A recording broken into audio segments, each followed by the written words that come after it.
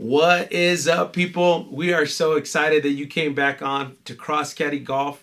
And like always, we got a short devotion for you, and then we're going to get out there and play some golf. So let's get it.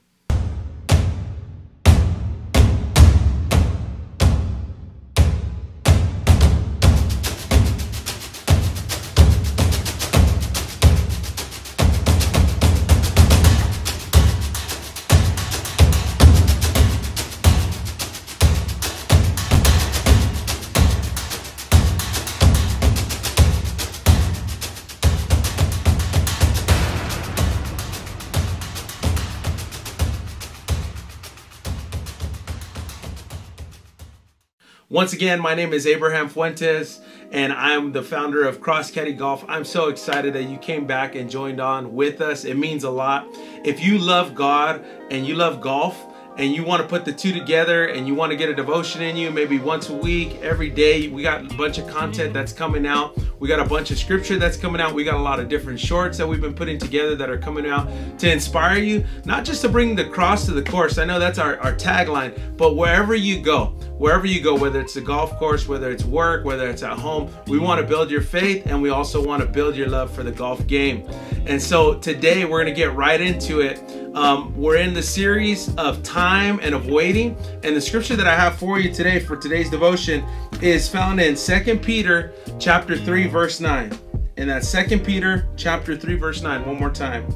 And it says this: "The Lord is not slow to fulfill his promise, as some count slowness, but is patient towards you, not willing that any should perish, but that all should reach repentance." And that all should be reached. We see right here that word repent, what it simply means is that you're turning from one way and you're going the other. Basically, you're not doing a whole 360 turn, because that basically would just put you right back where you were, but you're doing a whole 180. I've heard it like that before. It's like when you're going somewhere and you say, you know what, I'm going the wrong way, the direction is back there. And that's all God wants you to do in your life. I don't care if you've been saved for a long time. I don't care if you're barely learning about the Lord, as I know that we use this as an evangelistic tool to reach people out on the golf course and to share it to your friends. If you know somebody that needs Jesus and you're a believer, share this with them. Leave a comment down below if you're liking the content, what else we can add, what else we can do to make it exciting for golfers, that you can share it to golfers straight from YouTube right onto the course as an evangelistic tool. But what I want to tell you today is that repenting simply means, like I said, turning around. You're going the wrong way and you're turning around. I remember one time I was playing at this course, and it was my first time there, and you know, some courses are a little weird, and I remember going to this course and I was actually playing the back nine. I thought I was playing the front nine, and I was totally turned around. And I remember I played one hole, and then, you know, the starter was like, "Hey man, first tee's back there, bro."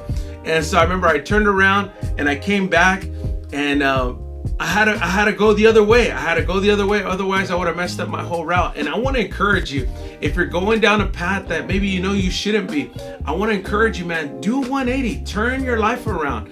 Turn some things around in your life. And sometimes it's hard. Sometimes we're set in our ways. Sometimes we like doing things a certain way, but I'm here to let you know, man, that God wants you to turn around. It's never too late to turn around. That's my second point.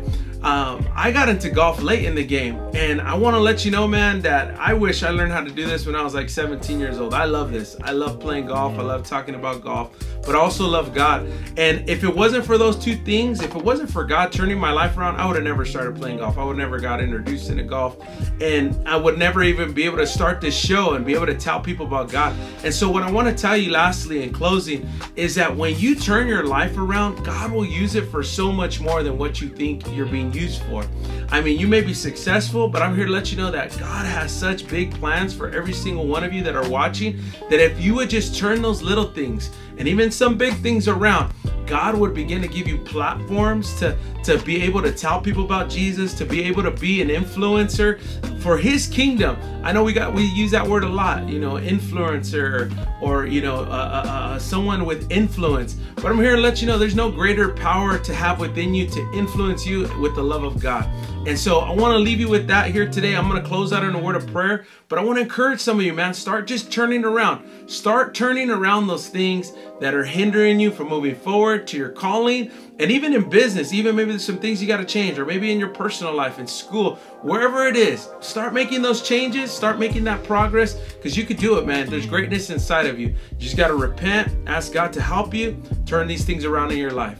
Amen. Let me pray for you.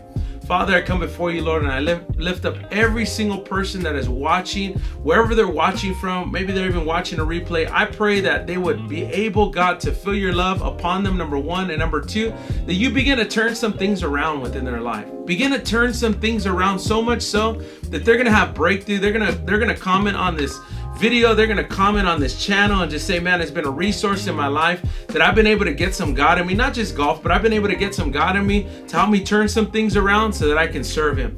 And Lord, I pray right now for that person that feels it's too late. It's too late. I've had too much happen in my life.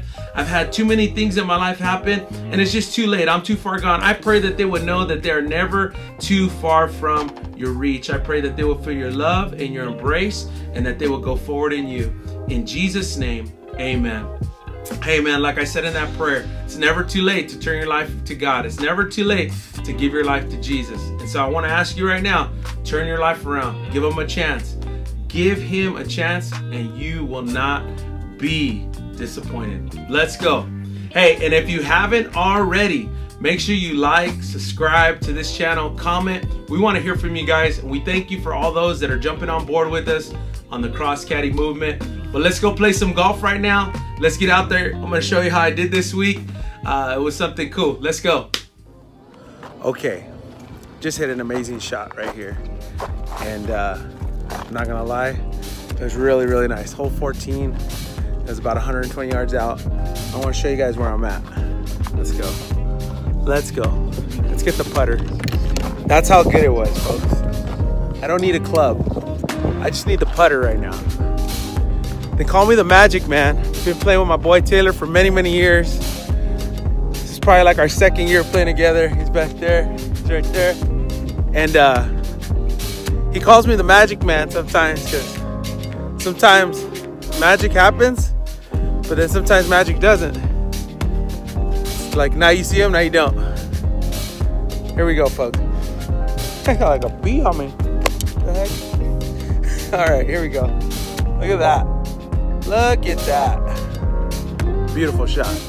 Let's go.